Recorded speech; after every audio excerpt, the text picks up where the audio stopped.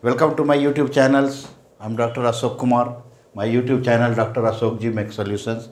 So today I brought for you the new subject is strength of material. So today we'll discuss the introduction class of the strength of materials. What is the meaning of strength? Strength means his power materials, how much he can withstand. So what is how much materials withstand and respond to the applied force. So how much force they can withstand, they can survive. So how we'll check the strength of any materials? So they have some properties.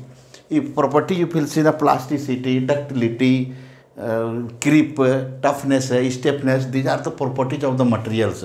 So based on this we can check the strength of the materials.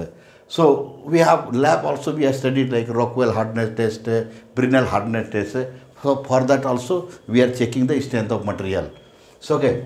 So definitions what I wrote, how much materials withstand and respond to the applied force. Once you are applying the force, so how much they can withstand, how much they can resist. That is the strength of the material, strength for the particular material. So it can measure by the various properties. So I told plasticity, ductility, toughness, creep. These all are the properties there to check the strength of the material. So what we can say this in one line: ability to withstand and applied load without failure. Without failure means it will go plastic limit. Plastic means what is? They will change the shape and size. So ability to withstand means how can they survive and when apply the load without failure, without getting disorder. So these are the basic concept for the strength of materials. Now mechanics is there. Mechanics what is? Branch of science where we will study about the materials. So mechanics means we can say engineering mechanics, we can say strength of material, we can say fluid mechanics also. So what is the mechanics part here? Mechanics of solid, then mechanics of the fluid. Mechanics of solid, now we will study about the solid. This having two parts. What is? Mechanics of the rigid body, mechanics of the deformable body. These things we will explain now. And mechanics of the fluid. So here fluid mechanics will be the different chapters. So here we will study about the fluid forces. So what is mechanics of the rigid body? What is the meaning of first rigid? Rigid body means body will not movable, body will be fixed. So this will study in engineering mechanics only. Rigid body will study in engineering mechanics only. But deformable body means once apply the force, body will change the shape and size. So this will study in the strength of material. So now see mechanics, what is the definitions we given here? It is the branch of science which deals with the study of forces and their effect. So force will apply some body and then the effect will study. So suppose let us one example in building beam is there. So okay, we will draw one beam. So one beam will be there. So we have beam, on the beam some load will be there. Point load will be there. You can say UDL load will be there. Bearing load will be there.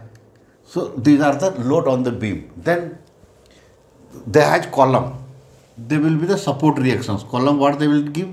They will give support reactions. So here what will I study? We will study about the forces effect. Forces and their effect in strength of material. So now it's coming their effect. So how many types of effect will be there? So you can say external effect. External effect. And another will be internal effect. So what is these two? I will explain now. External effect means once you are applying the force externally and will absorb. Suppose one example, one block is there. Apply the force externally. Apply the force P externally, the capital P. Apply the force externally. Then what will happen? Body will move. Body will move. So body will move with the change the positions now, that is called displacement. Body will see the displacement. Then we will see the velocity also. We will see the body velocity also. And also we will see change in velocity per unit time. That means acceleration also we can see. We can see acceleration also. So what will happen? External effect, body will move. Body will move. Suppose body will not moving. Why body will not moving? Then some reactions force acting. That reactions force also known as external force only, external effect only. So okay, this way we can understand the what is the external effect on the body. Now suppose internal effect. Internal effect means internally we have to see the changes. What is effect is going on. Suppose you take one irregular shape, one we taken. All around forces acting. Forces acting. So what will happen here?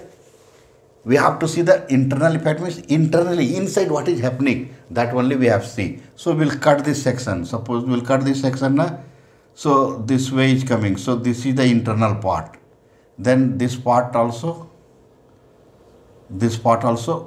internal effect. So internal effect, what we'll see here? Internal effect will see either stress will change or strain. Stress and strain will see inside the body.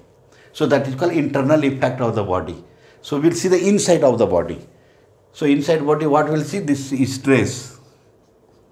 Symbol I am creating sigma and epsilon, this is strain. So inside body we'll see the effect of the stress and strain. Then in strength of material, very important parts, what is very important property, what is stress and strain. So first we'll study about the stress and strain. So what is stress and strain? First we'll study. Okay, so these things I will write it. So we'll study about the first stress, then strain, then other properties also parallelly we'll study. So this is the basic class. So we'll discuss only few things. Suppose strain. I'm taking stress first. Stress now everyone knows. Force per unit area is not stress. But actually force per unit area you cannot say. So what we can say here is stress? Force per unit internal area. Force per unit internal area. What is internal force now? Force per unit internal area. Okay. So just 1 minute. What is?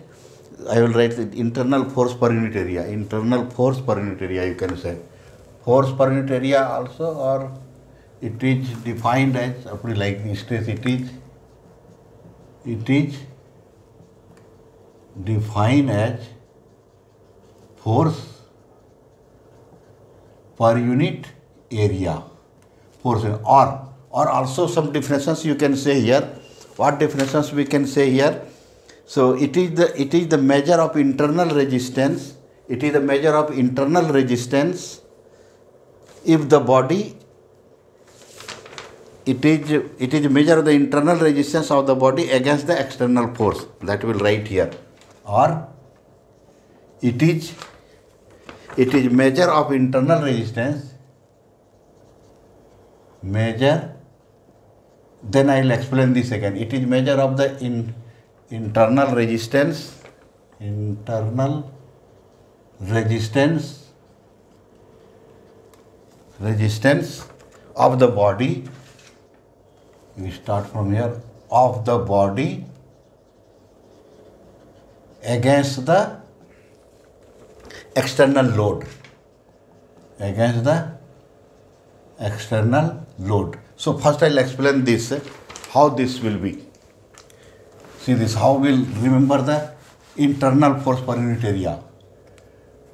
So suppose take one block. Take one block. Apply the axial load. Axial load now, this force passes through the axis. This is called axial load. So once you are applying the external load, what will change it takes place inside the body, because internal force, where will generate the internal forces? Inside the body. So how will know this? Suppose one simple example is there. Suppose you have body, lot of atoms will be there. Lot of atoms. This blocks made of the lot of atoms. Once you are applying the force, what will happen? The atoms will get movement. This atom will wants to move this side, this atom wants to move this side. So for one particular, suppose you are taking one particular molecules, then they wants to move this side, they wants to move this side. What is happening this? Suppose you are applying the force, they're getting stretch. Or some simple examples, say here inside one keep one atom, this you assume as a spring. Assume as a spring. Now apply the force P here. So what is happening? Once apply the force, stretch will come. So spring will open like this. That means what happening? Due to this, spring get expand. Once you are removing the force, what is happening? This wants to go this side, this point wants to go this side. So what is happening here? They will again regain to the original position. So what is this force? This force is known as internal force. This force is known as internal force. So that's why stress definitions, what we are telling, it is defined as the force per unit area.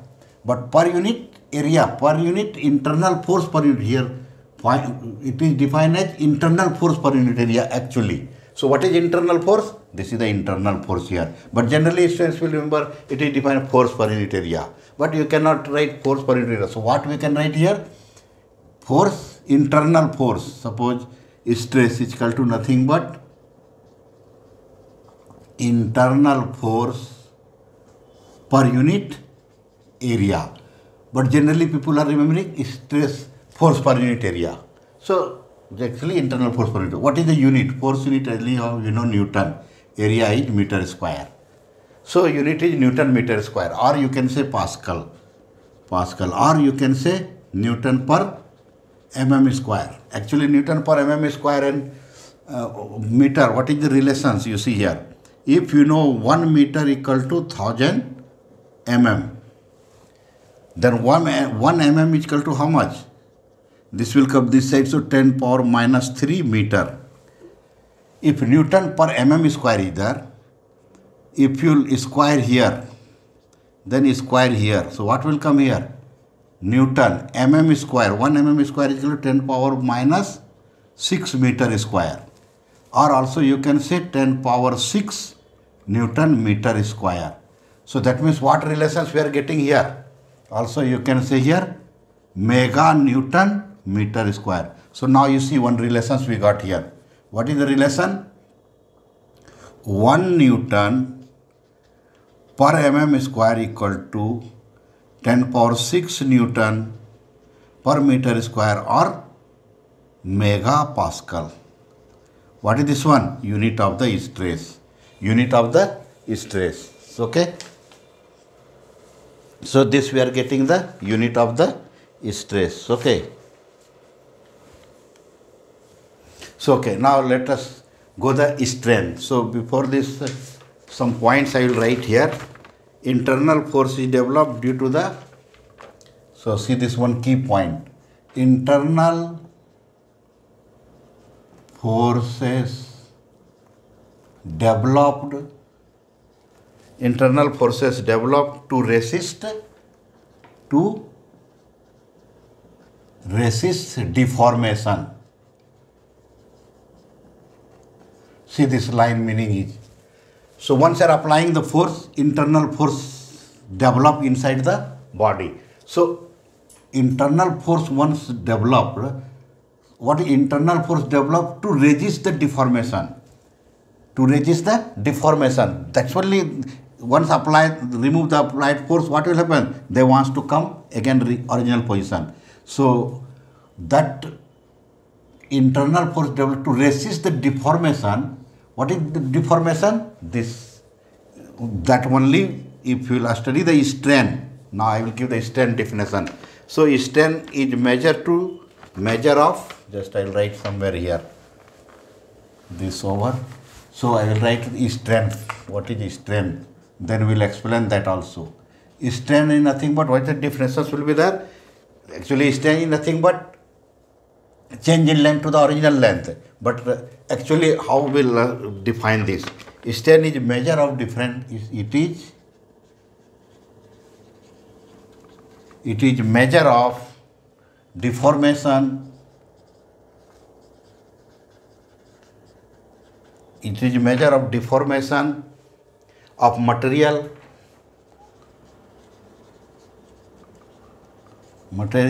under external load. Under external load. See here, what is definitions I given here. But actually strain is nothing but change in length to the, suppose strain is nothing but what is? Change in length to the original length. This also you can say, but you see here, it is measure of deformation of material under the external load. Suppose you are applying the external load. What is happening? Internal force generate. Internal force generate. Why internal force generate? To resist the deformation. Because once applying the force, deformations will take place. But to resist the deformations, strength. So how will measure the strength? Why we are studying the strength? So strength we can measure by the deformations of the material. So this is the definition. Stress definition, force per unit area, that means internal force per unit area. What is strength? Strength is change in length to the original length. But actually, why strength develops?